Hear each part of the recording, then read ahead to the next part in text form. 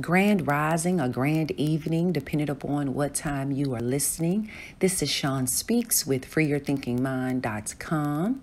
And today I have a treat for you. We have a guest blogger. Her name is Miss Carrie Irene Crosby, and she has written for us the February blog. It's entitled When Love Speaks. Miss Carrie is the owner and founder of ATBA Impact Group LLC.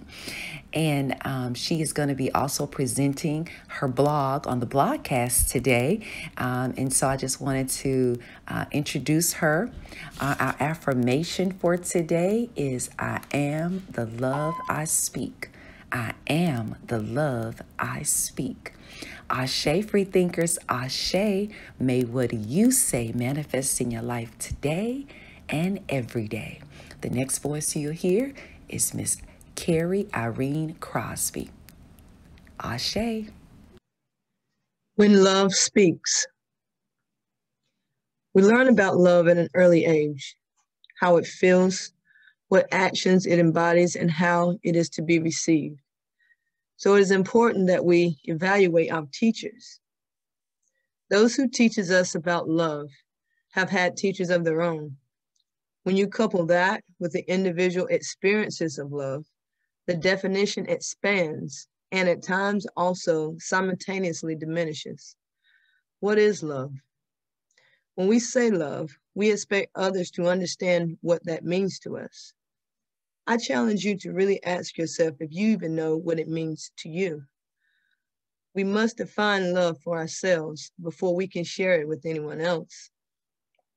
Even though we borrow the definition of love from our teachers, when we begin to practice love, we uniquely craft our expression of love in a way that suits us, and in turn, we create a dialect within us in which love is to be understood. This dialect will be reflected to us with smiles, conversations, and passions uniquely understood and desired by us. What does your love say?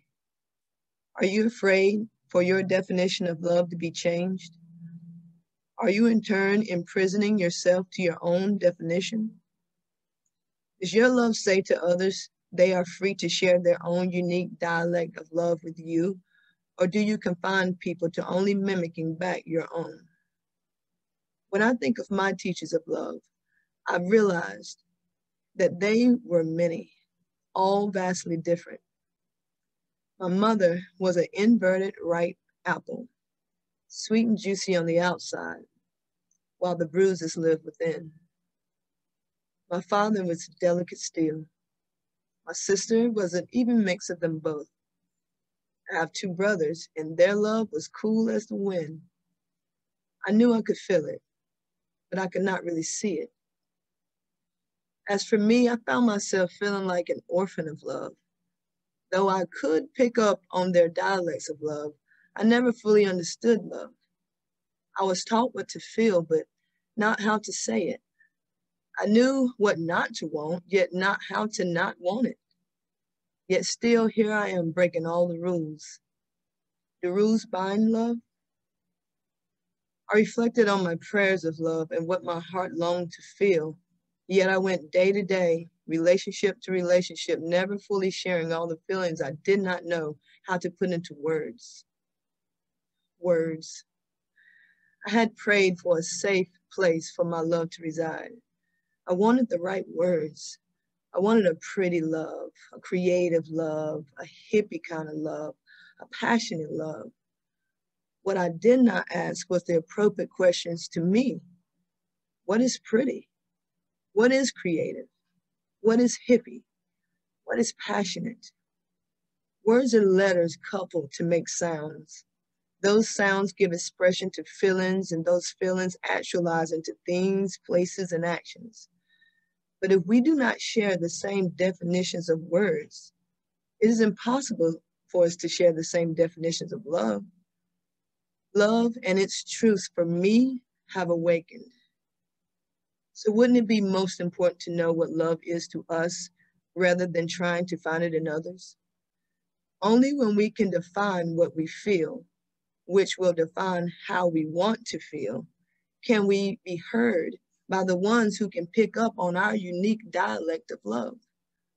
We all must establish our own unique love language. And even when words die, our feelings are revived by the dialect of another, and new expressions of love are experienced. There need not be words for us to understand love, but an assurance that we have an ear for it. This ear is cultivated from the redefining on the inside that vibrates a message that we can in fact receive. When you establish love for yourselves, you can receive what the mouth never has to speak.